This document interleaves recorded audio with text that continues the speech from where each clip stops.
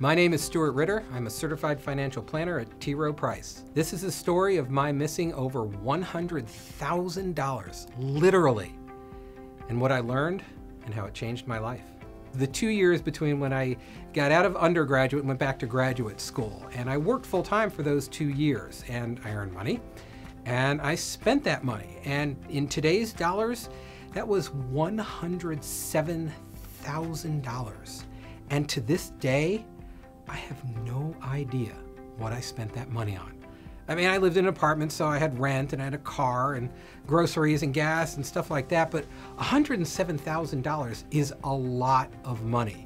And it has always bothered me that I still have no idea what I spent that money on. And even worse, that whatever it is I might have thought was important to me, the money didn't go for that. So that moment of realizing that I had essentially lost and was missing the $107,000 taught me a couple of things.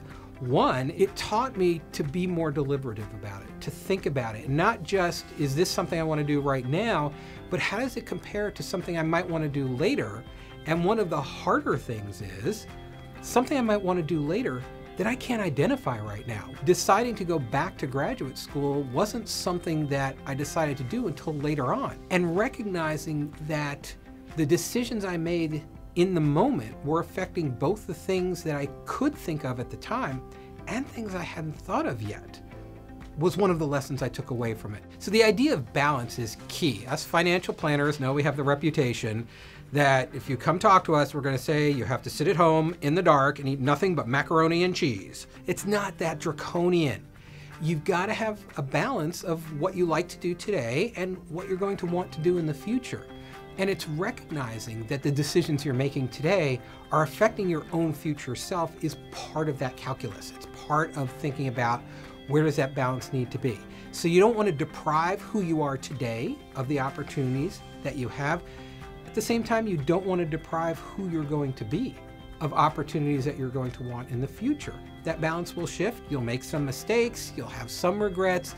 But if in general, you're making those thoughtful decisions and you can look back and say, yeah, I did a pretty good job, that's where you want to get to. One of the things I remember vividly from when I was a kid when it came to money was the fact that I never seemed to have any of it. And my brother always seemed to have money. He was an incredible saver.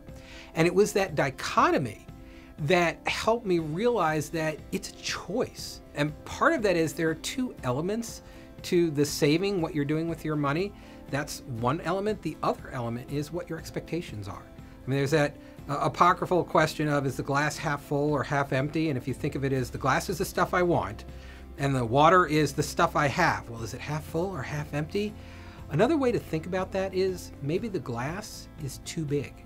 Maybe what you think you're supposed to have is too much. And if you moderate that, then there's a better alignment between what you have and what you want. So early on in my career, I was spending everything and saving nothing. Now, I will say that I have learned that the more you're saving today, the more opportunities you're creating for yourself in the future. Because who you're going to be in the future is still unknown, and you don't know what that person is going to want or not want. So it's important to make decisions today to give you that flexibility and those opportunities in the future. If you spend it all today, and certainly if you take on debt, when you're taking on debt, you're spending your own future income. You are deciding that the person you're going to be in the future is going to have to take some of their money and spend it on whatever you're buying today and not spend it on the things that that person, who you are going to be in the future, is going to want then.